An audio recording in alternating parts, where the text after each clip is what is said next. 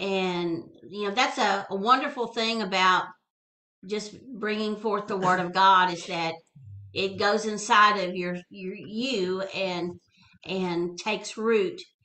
And so I'm going to turn it over to Brother Fred. Living beyond. What we're talking about tonight and really involves two different components. We can live beyond ourself, so living beyond yourself, and the other is living beyond your situation and circumstances. There are a lot of people who are living in pain, in sickness, in depression, fear, doubt, Anxiety. unbelief, so many different things. And what we want to do to start with is how can we live beyond that? That's what the Lord Jesus Christ came for. He came to give us an abundant life, and so we need to tap into the abundant life that He has given us, and that's a life really that's free from pain, free from sickness, free from doubt and unbelief and anxiety and depression and fear, all of those Mm-hmm. negative things that try to come against us and zap out the life of the Lord Jesus Christ in us. And so we're going to be looking at that first. The how do we live beyond ourselves, and really the way to think about it is there is an eternity and there is a heaven, and how will we operate in heaven? Mm-hmm. And what will we look like in heaven? Not necessarily the physical attributes, but what about the emotional? What about the nature? How do we relate to people? Well, the way that in eternity the Father and the Son and the Holy Spirit have all related to each other. They've had they operated with the fruit of the Spirit. Mm. And that's the way we will operate in eternity. But we don't have to wait until we get into eternity to operate with the fruit of the Spirit, because that's the very nature of God. It's the nature Mm. of Christ, love and joy and peace. And so we need to be developing those things now. And so when we get to heaven, it's not going to be a shock. We're preparing for it. Jesus told us to pray this way: pray to bring heaven on earth. Well, bring the life that you'll be living in heaven. Bring it here, live it here. Oh, hallelujah. And Hallelujah. so live the nature of God. That's a Mm. good place Mm. Mm. to begin. But there's also we need breakthrough in our lives. We Mm. need healing. We need prosperity. We need uh, broken relationships mended Mended. and restored. There are so many things we need. That's breakthrough. And so we have to think about how can we live beyond our situations and our circumstances so that we can have the breakthrough that we need. All of us need things. Sherry and I need things in our lives, our family. There's lots of things needed, and lots of things needed in your life. We've communicated with some of you about some of the things that you're going through, and we're praying and believing, Mm. and that's what God wants us to do. He wants us to have a breakthrough and bring forth heaven on earth. Amen.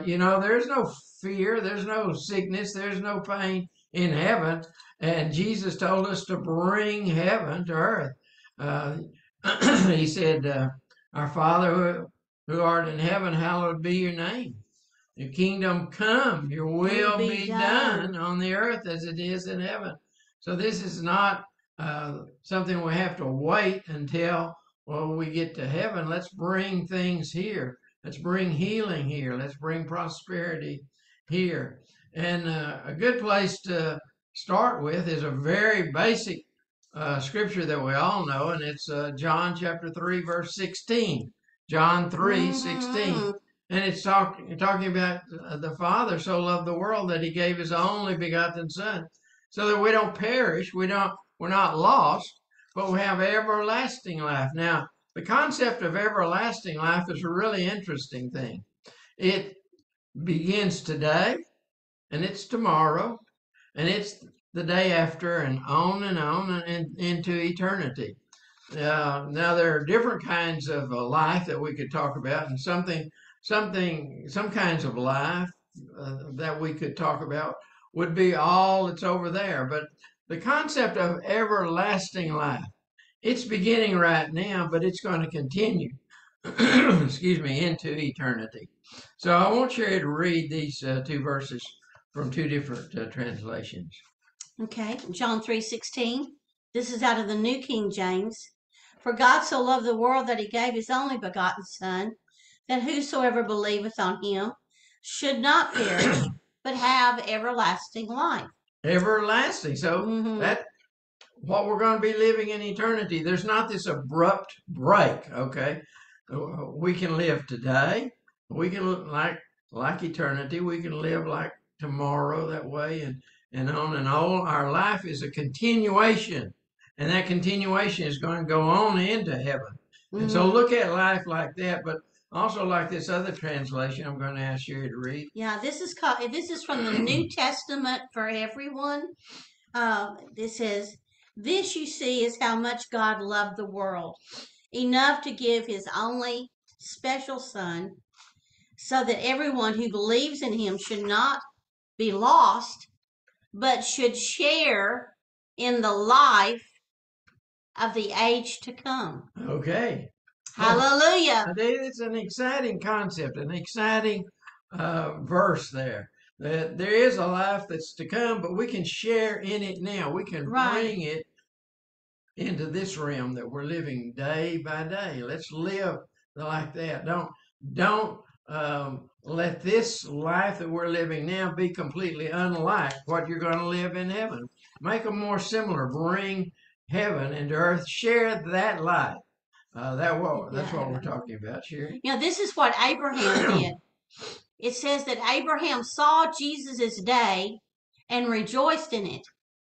Abraham lived by faith. He's the father of our faith, but he lived in the age to come. He lived in prosperity. He lived in healing. He lived in rejoicing and having joy and peace and the fruit of the Spirit. And he was a friend of God. And so that's a good example for us that here is a, a man in the Old Testament that actually was living beyond himself and beyond his situation. Okay. So there's two components we're going to be looking at tonight: living beyond yourself, and that's changing your nature. Changing your nature. We need to change. And when you come to Jesus Christ, you receive him as your Lord and Savior. Your spirit is born again. But there's a change, and the change starts on the inside. It's not visible. And so one day you're not born again, the next day you're born again. Your mind is not renewed. You're basically the way you look and what you do doesn't change much. But on the inside, there's a change. And because that you've changed on the inside, you can change your nature. But now that's an ongoing process. And so living beyond yourself is changing your nature. And there was a young man and woman that came to us one time, and they wanted us to counsel them in marriage, and we agreed to. And so we met with them a number of times. And right off the bat, I had asked at the very beginning, I asked the young man if he was born again, and the young woman if she was born again, and they both said they were. But after spending some time with them over a period of time, I began to question whether or not he was really born again. He didn't have a refinement. See, as I interact with you and other people that are Christians that are born again, I see there's a refinement in them, that there has been a change on the inside, and then they begin to change their nature. That's what happens with Christians when we accept Jesus Christ.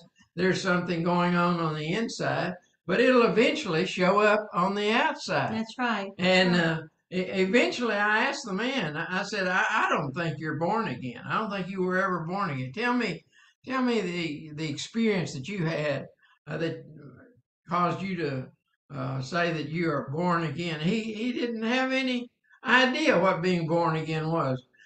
But it was obvious to me just because he didn't have the refinement, he's the sensitivity. Whatever I talked to him, tried to counsel him and his wife on marriage, he rejected everything. And that just began, it was a flag to me. It began to tell me that this man's not really born again. Because if you're born again, you have a sensitivity to the Spirit. And people can talk to you and you can change and you can change your attitude and if you're getting instructions and this is the way that you can have a successful marriage and you're not going to reject all of that. You're going to begin to receive. But if you're not born again, that's what happened. You've got that old coarse, hard heart's what it says. You've got a hard heart. Right. Well, once you're born again, the Lord begins to put a fleshly, a sensitive heart within you to change your nature. Okay, but so it begins on the inside and in your spirit, man, but it begins to change in your nature. And this is Galatians 5, verses 22 and 23. And I want you to read these. And these are very familiar verses to all of us. And I'm sure you could quote them, but I wanted to look at them in some different translations so we get a broader perspective of what is the fruit of the Spirit, because that is the very nature that the Father and the Son and the Holy Spirit have had throughout eternity. That's how they have related to each other throughout eternity. That's the nature that you and I will need in order to relate to people in eternity. But it all starts now. So let's read these. Right. And the first one is out of the Amplified Bible. But the fruit of the Spirit, the result of His presence within us. Oh, I really good. like that. That's good. And that is, we know that He's with us when that fruit begins to come forth. Is within us is love, unselfish concern for others, joy, inner peace, patience. Now listen to this. Patience, not the ability to wait, but how we act while we are waiting. Oh, that's good. We're going to come back to that again. Yes, that's really yes. important. Kindness, goodness, faithfulness, gentleness, self-control. Against such things there is no law. Now let's read it out of the Passion Translation. But the fruit produced by the Holy Spirit in you and I is divine love in all its varied expressions. And so if you can think about just a big heart, just can you visualize just a big heart, and that big heart is love. And within that heart, we're going to find joy and peace and patience and kindness and power and faith, gentleness and strength of the Spirit. We're going to find all of those things within this big heart, which represents love. And we know that God is love, and His presence within us is love. Okay. So there it is. That's the fruit of the Spirit. That is your nature. Once you've come to Jesus, you've made Him your Savior. You've received Him as Savior. This is your nature. This is the kind of nature that you will have throughout eternity. Well, how do we do it then? Well, you begin to practice it. Practice, and practice it until you become the fruit of the Spirit. Hello. So you practice love. Until you become the fruit of the Spirit. You do you practice hear that? love. You practice love until you become love. Woo! Hallelujah. You practice joy. You practice joy until you become joy. You practice peace. You practice peace until you become peace. Oh, thank Hallelujah. you, Lord Jesus. You know, Jesus was the Word made flesh. The Word made flesh. That's the same thing. We can have the Word made flesh inside of us. This is our nature that's going to start here today. It starts today, it goes tomorrow, the next day, into the future, into eternity. This is what your nature will be throughout eternity. Oh, thank you, The Lord fruit Jesus. of the Spirit. Oh, And you can start it wow. now. Wow, Don't wow, don't wow. wait until you get over there. Let's start it now so that you'll be prepared for eternity. Glory to Oh, God. You thank you, don't Lord. want to just live one life here and then wake up and be in eternity and not prepared for it. Let's go ahead and get started being prepared for it. Now, there's two of these fruit that we're going to look at in detail, and one of them is patience, and the other is faith. Both of them are important. And there's two different concepts that we're looking at tonight. Live beyond yourself, and that means change your nature.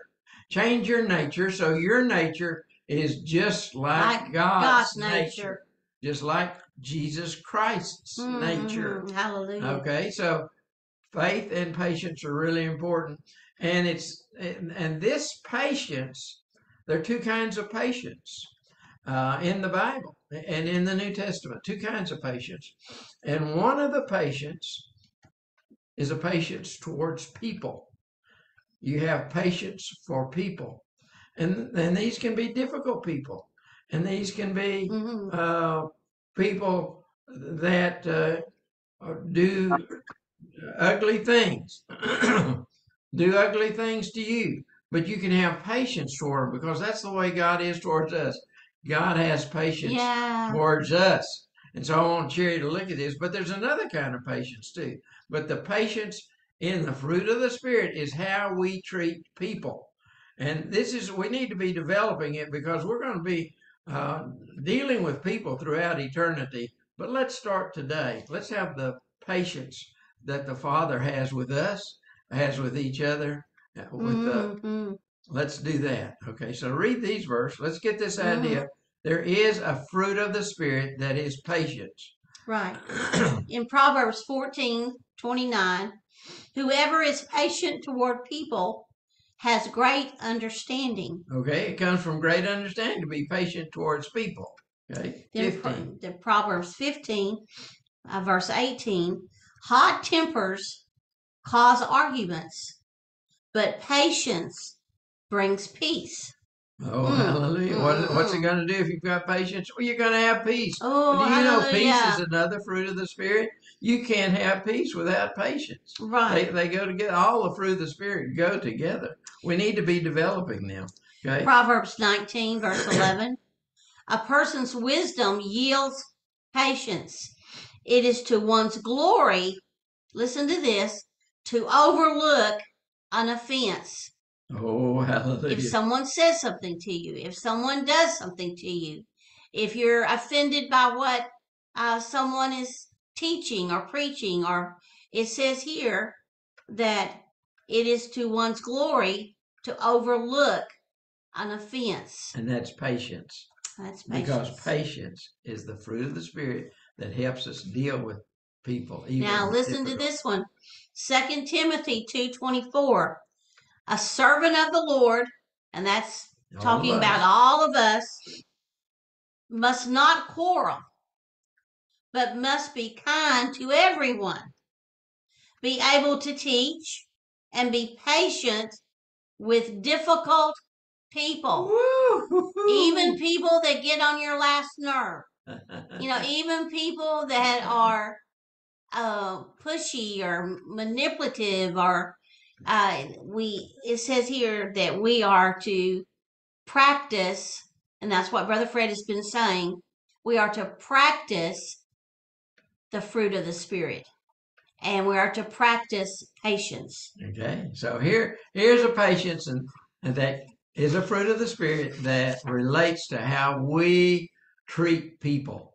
But now there's another kind of patience, and it's not the fruit of the Spirit, but still the English word patience. But it comes from a different Greek word. But what it does It is the thing that keeps our faith out there to believe for things we're hoping for. Ooh, You, hallelujah. you've got breakthrough. You've got things you need. You need Mm-hmm. healing in your body. You need more finances. You need all kinds of things. Okay, so you put your faith out there for that, and then you wrap that with patience and keep that faith operating. But this is Mm-hmm. not a fruit of the spirit. It's just a way that we deal with things that we're hoping for. And Yes. so let's read these verses. We've got some in Romans. Romans 8:25.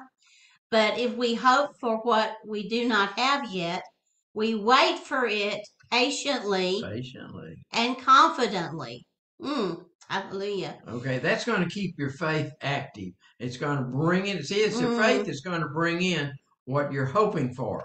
So faith is the substance of things hoped for. right. Okay, so faith is going to bring it in, but you've got to have patience here to know that it's not here yet. You've got to have patience to keep your faith active. Okay, And next then in one. Psalms 37:7, our patience is further developed and strengthened by resting in God's perfect will and timing.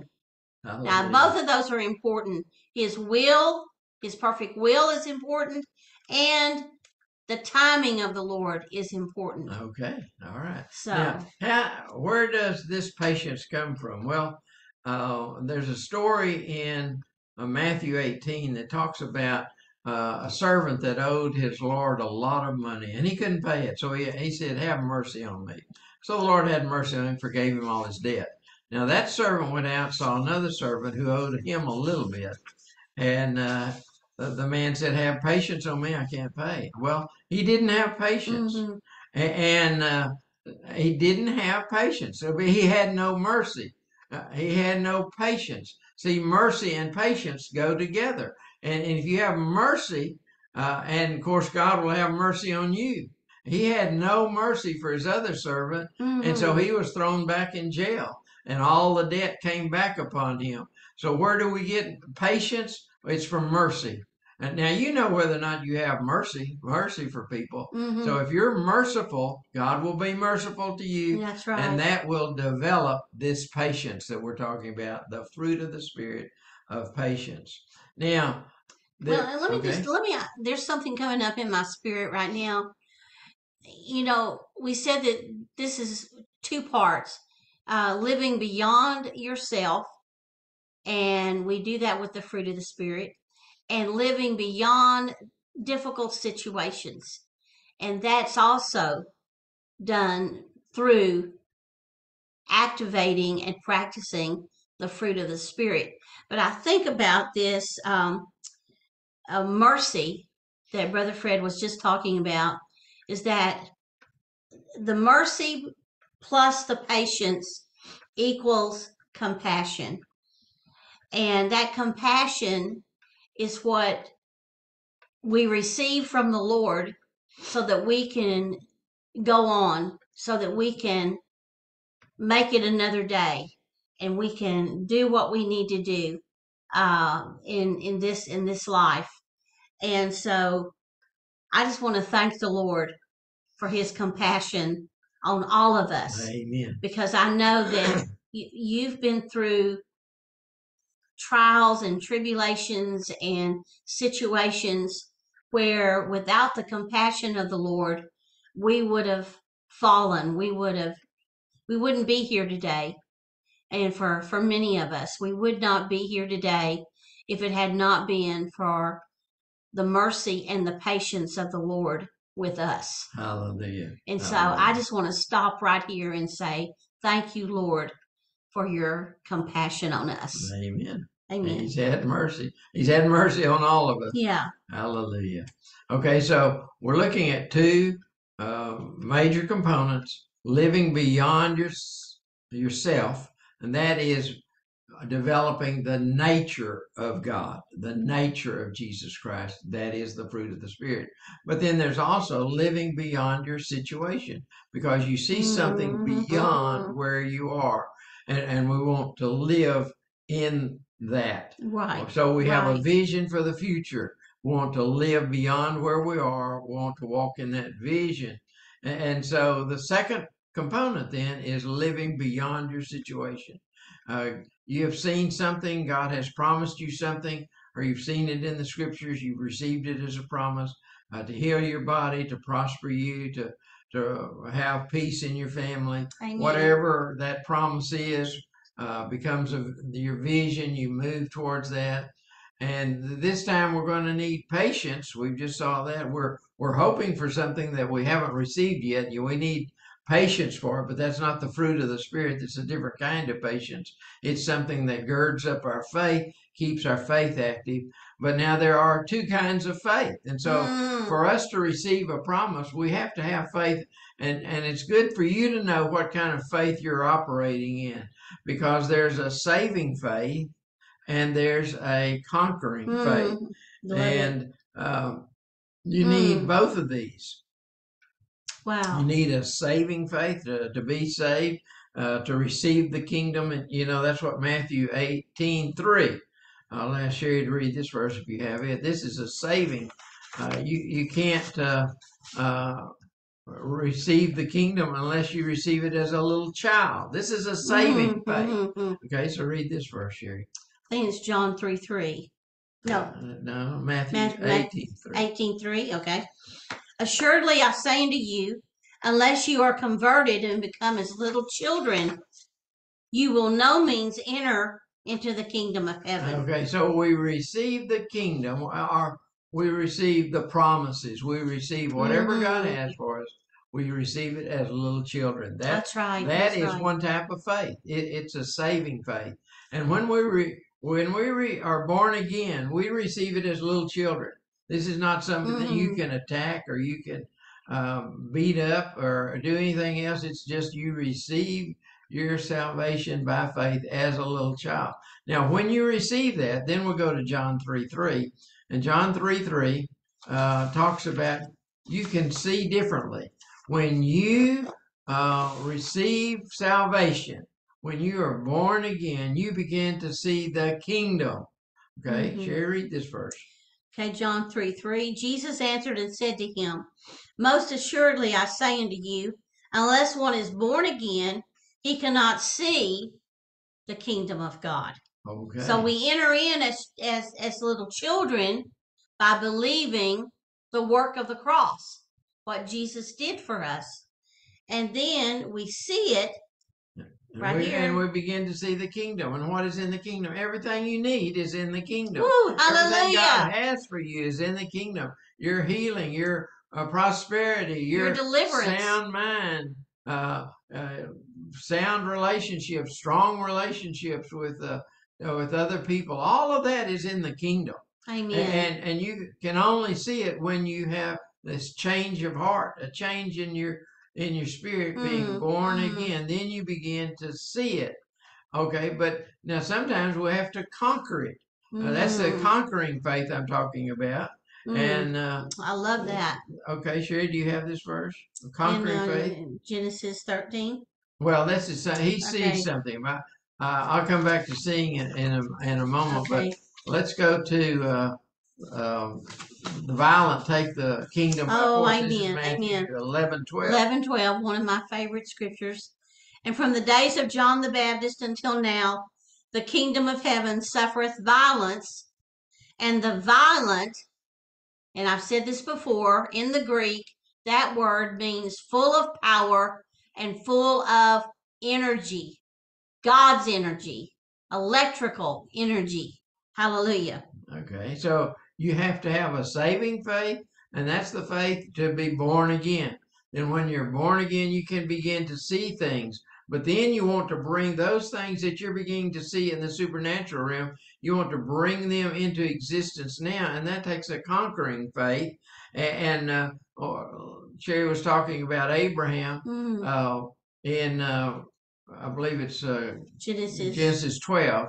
13. 13, okay. Then God told Abraham he could have whatever he sees. And God is telling you the same thing. You can have whatever you see. That's right. In the supernatural. That's right. Do you see yourself healed? Do you see yourself prospering? Do you see yourself victorious? Do you see yourself productive? Those that are in the workplace, do you see yourself productive and producing? Do you see yourself productive for the kingdom?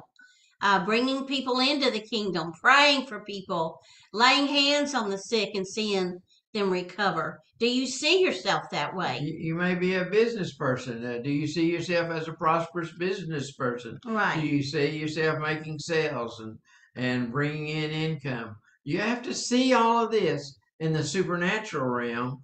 And you have that ability once you're born again, and then you can begin to see in the promises of God, in the Mm-hmm. Word of God, and that's all the kingdom. And the kingdom then is going to bring them to you. We're to pray that the kingdom come as it is in heaven, that it come on the earth. Okay, let me read this scripture to Okay. them. Now, this is what God said to Abraham in Genesis 13. And the Lord said to Abraham, after Lot had separated from him, lift up your eyes now and look from the place where you are, northward and southward, eastward and westward, for all the land which you see, I will give it to you and your descendants forever. Hallelujah. Hallelujah. Do you see yourself in victory? There are so many people, and I said we've gotten lots of calls, even with over the weekend, and people having difficult uh, times and in chaos times, and it says, do you see yourself victorious? Do you see yourself out of that situation? And the Lord says to Abraham, I will give it to you. And that's part of the conquering faith. Okay. And that's what the same thing God is saying to you. What do you see? What do you see in the Word of God? What Mm-hmm. promises do you see that are intended for you, that God has for you? What do you see in the supernatural realm? You need to bring those things in. You can have whatever you see, but you've got to have two things Mm-hmm. working for you. You've got to have this conquering faith, and you've got to have patience to go along with it. And that patience keeps your faith out there working. So this is very important. We need an active faith. It's an active faith. Yeah, It's that's not right. just something waiting, sitting under a tree, hoping something's going to happen. There's a lot of people that know God can do great and mighty things, but they don't know whether He's going to do anything on their behalf. And they That's haven't right. seen That's anything, right. That's and they're right. not putting their faith out there for anything. They're just waiting to see what's going to happen. Well, I tell you, if you're expecting nothing, that's what you're going to get. You're going to get nothing. If you expect nothing, see nothing, expect nothing, you get nothing. You've got to see yourself healed, you're prospering, an overcomer. You have to see these things in the supernatural before they're ever there, and then you put your faith out and believe and receive them. Keep your patience, and the patience keeps your faith working. Mm-hmm. Because some people are up one day and down the next, up and down, and they get nothing from God. It says, "He who wavers receives nothing from God." You've got to have your faith up there all the time and be expecting great and mighty things, because that's the God we say that we serve. He's a great and mighty God, and He wants to do Mm-hmm. great and mighty things for you. But there are ways that you can cooperate with Him, partner with Him to help Him do what He wants to do on this earth. Glory Yeah. to God. I want to give you a personal example of this um, about conquering faith. Brother Fred and I were asked to go and pray with someone up in North Carolina, and we went on New Year's Day. This has been several years ago. New Year's Day, drove 4 hours to get to the hospital where this woman was, and we went in and we prayed with her, and we asked her if she wanted to live. Now she didn't say anything. She would not answer that question. Her husband spoke up and says, "Oh yes, she wants to live." And so I said, "Well, let's pray." And so we began to praise the Lord, and we began to pray. And I knelt down by the side of her bed, and I knew when I touched her, that the power of God went down. It started in my shoulder and went all the way down my arm and through my hand and into her body. And I knew that God, right then and there, had given her a healing from cancer. She had leukemia. And I knew that He had touched her body and taken the cancer out of her body. And so I got up from kneeling, and we said that we would go ahead and leave. Well, before And that though, she said, well, I was going to say, okay, all right. these were the words that came out of her mouth. She said, "Well, it's going to be interesting to see what the doctors do now What they say. and what they say." And when the doctors came in, he said, "Oh, we're going to fight it aggressively." Yes, we're going to fight it aggressively. And they did. They fought it. They fought cancer for 5 months, and they killed her. Fought it aggressively for Right, 5 months, and then she was dead. She put no faith out there. You have to put faith. If you see yourself healed, you've got to put your faith and patience out there for it. You can't just sit under a tree and think things are going to happen. Not even in the supernatural realm. You need to have your faith. You need to have a conquering faith in action, and keep your patience so that your faith is up there at a high level every day, day after day, regardless of what the situation looks like. You've got to keep that faith high. And now I want to go back to another point, and that is we need to know God's perfect will, and we need to know His perfect timing. And there are many people that they have their own will. Each one of us we have our own will. And of course we want to see uh, people healed. We want to see people delivered and set free, and we want people to do better. And and that's good. That's good. And but there comes a time when we have to release to the Lord and say, "Lord, I want your perfect will to be accomplished in my body, your will to be accomplished in my family, your will to be accomplished in where I work." And then we have to ask the Lord, "What is your timing? Where, I want to be with you. I don't want to go ahead of you. I don't want to be behind you. I want to walk with the Lord." And that's what I speak over every one of you, that you will. Brother Fred talked about being partners with Him. And so whatever you may be going through, uh, in any situation that you might be in right now, then we pray that you will walk with God and partner with Him. because we know from 1 John 5, if we ask anything according to His will, we know that He hears us. Amen. And Amen. if we know He hears us, we know we have the petition that we've asked for.